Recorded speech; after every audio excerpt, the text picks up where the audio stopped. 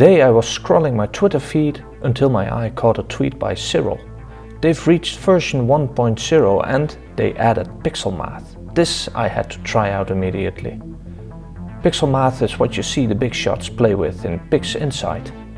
Finally, I can follow along with the tutorials, mixing my HA and O3 data to create a surrogate S2 layer.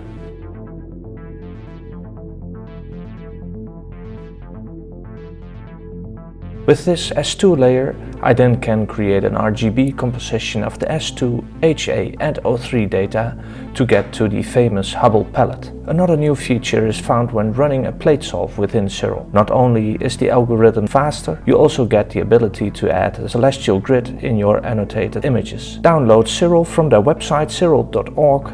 It is free. Thanks for watching this first official Koplamp YouTube Shorts.